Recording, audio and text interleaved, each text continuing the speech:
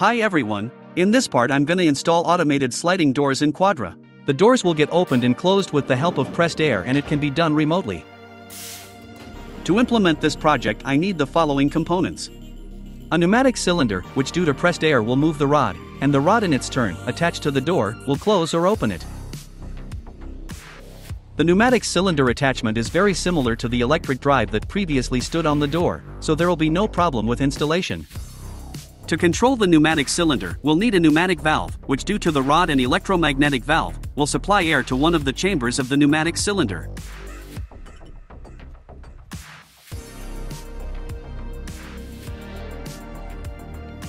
We also need to provide the pressed air.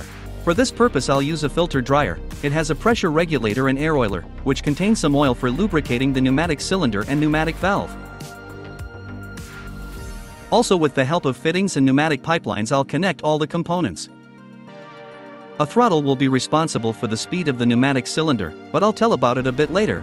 These components will allow creating an automatic control system for sliding doors. First I check the pneumatic valve by connecting its electromagnetic valve to the power supply. The clicking is present, but for some reason the rod doesn't move. Most likely the electromagnet doesn't move the rod itself but a small air valve, and the rod moves with the help of air in the system. Now I'm gonna check this by connecting the pneumatic valve to the compressor. After connecting through one of the channels of the pneumatic valve, the air began to go out. At first I thought that it got blocked, but later after examination of the scheme, I found out that one channel is always open, and when the power is supplied, it closes, opening the second channel. I purchased it a couple of years ago and apparently bought the wrong one by mistake, since there are several configurations of these valves. Also, this valve has a manual control with a button on its body. The hole through which the air comes out will be plugged up, since for my purpose I only need just one outlet. I screwed an elbow fitting for the first chamber to the pneumatic cylinder and put a filter silencer on the second chamber, cause it won't be used.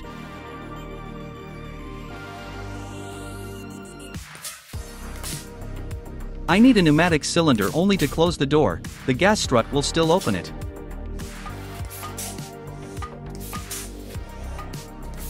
To reduce the speed of the rod, I join a throttle with the air line, which works exactly like a regular tap, reducing the channel through which the air passes.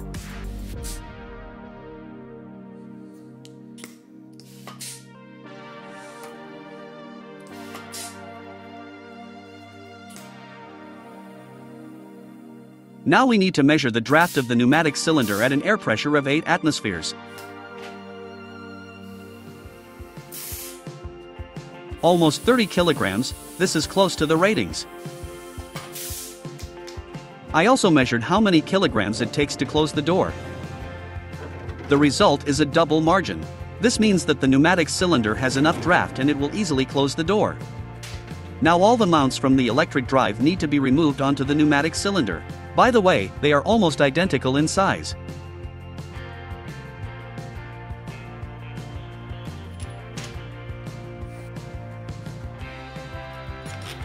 It's a pity that the thread of the rod end didn't fit, that's why I had to change it with an elongated nut.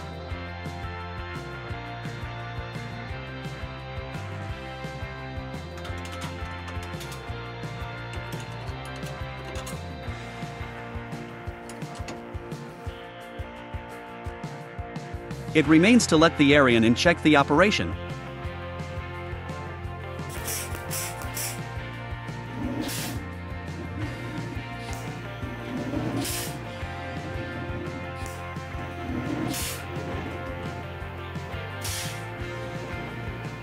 The pneumatic cylinder slightly doesn't press the door enough, but this moment is easily adjusted with a throttle.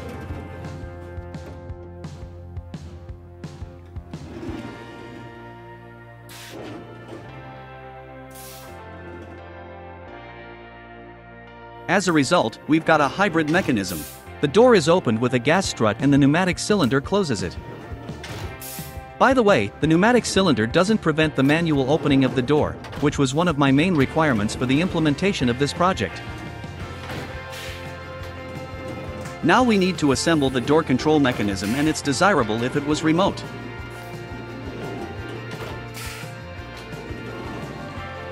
I decided to use the central lock to control the door mechanism. It also included a remote control. In the future its body can be stylized in cyberpunk style. The filling of the block is quite simple. The first is opening, the second is closing, the third is opening of the trunk, and the fourth is flashing of the tail lamps. I chose this central lock for a reason. It has a pneumatic lock mode. If you pull out this jumper, the power reaches the lock actuator for 3.5 seconds. Just in my case, the power will come to the pneumatic valve, and 3.5 seconds are enough to close the door.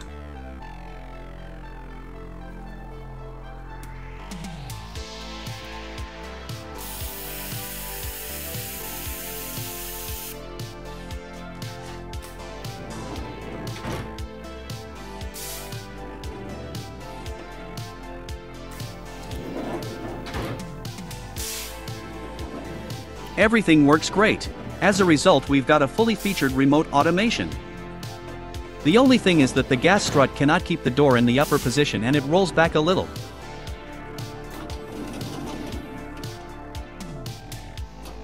To make the gas strut hold the door, I increased its lever, moving it to another position.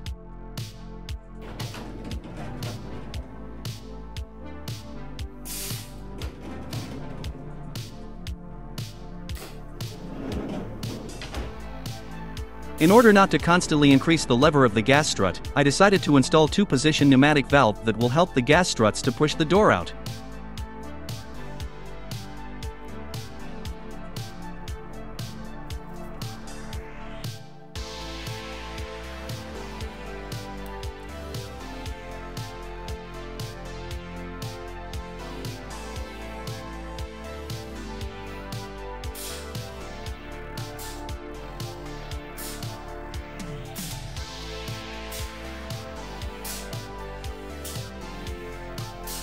These throttles have one feature. They narrow the channel only in one direction, and in the opposite direction they allow air to pass through freely.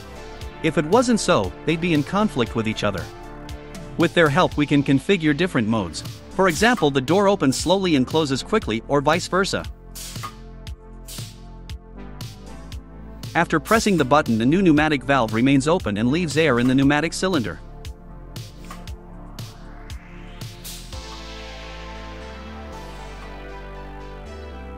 I also connected the pneumatic valve to the central lock.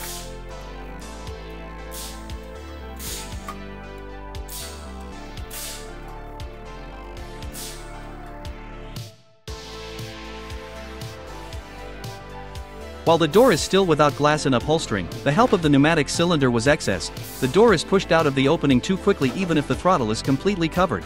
The throttle, by the way, cannot be completely closed, it'll still let air through. As a result, I decided to leave this valve, as I said earlier, just in case.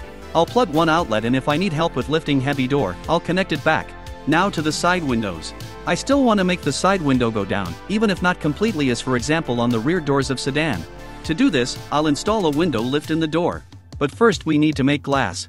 I measured the glass opening and ordered the side window in the same place where they made my windshield. It was made using the same triplex technology. They also gave this extra single glass, which is needed by technology for manufacture.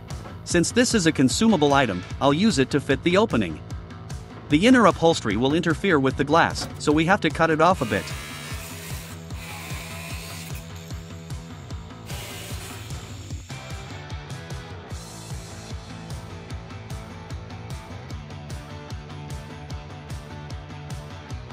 Basically, the glass stroke turned out to be sufficient, but there is one serious problem. Due to the fact that the glass turned out to be too convex, while lowering there appeared huge gaps on the sides. I'll try to cut the door later, and now I'll proceed with installation of the window lift.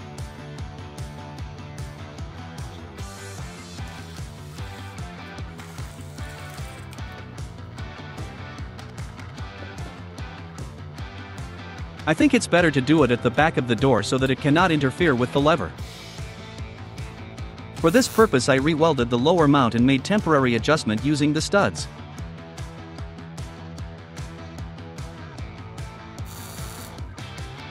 For the upper mount I welded two bench-shaped tubes.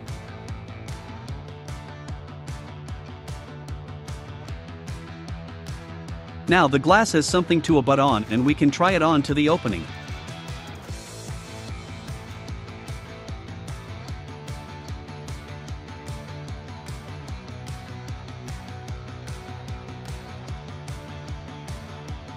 We need to make guide rails for the glass.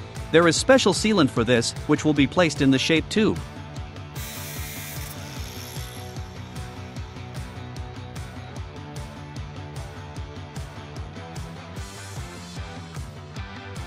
The 20mm profile guide seemed narrow to me, so I replaced it with a shape tube of 25mm.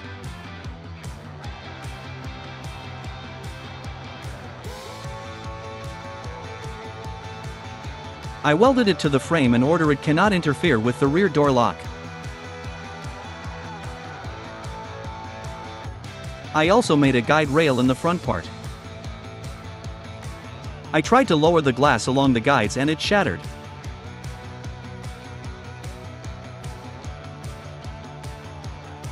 Good thing this is just a draft. The glass turned out to be too convex, and while lowering it abuts with its central part on the door panel.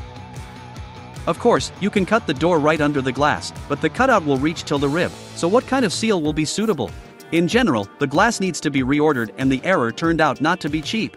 I put the glass aside for now and installed those acrylic workpieces to check the operation of the window lift.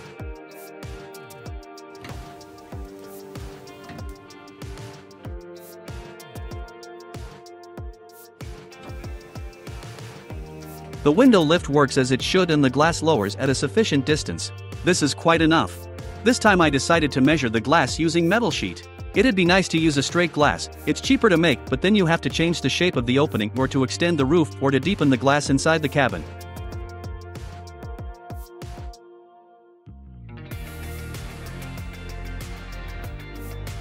As a test, I'll cut off the side of the seal. It still needs to be redone for the new glass.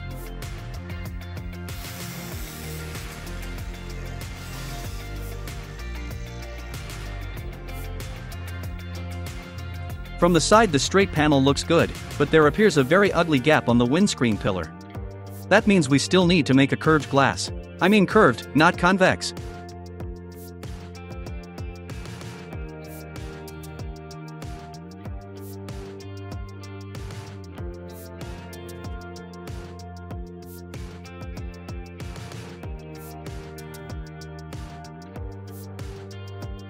The window lift turned out to be powerful, and it even lifts a 2mm metal sheet.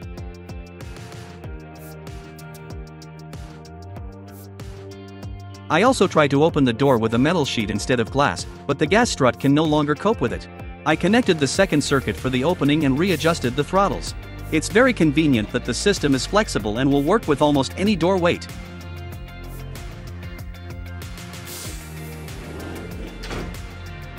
Next I set the glass and tried to open the door with it.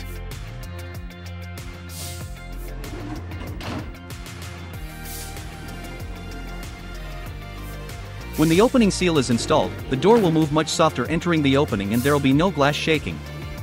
I was very pleased that the mechanism turned out to be reliable and works with no failures. The door always opens and closes. Another great advantage is that the door can always be opened manually and the automation doesn't stop this process. In the meantime, that's all I've got for now. Thanks everyone for your attention. If you liked the video, put your thumb up. See you in the next part.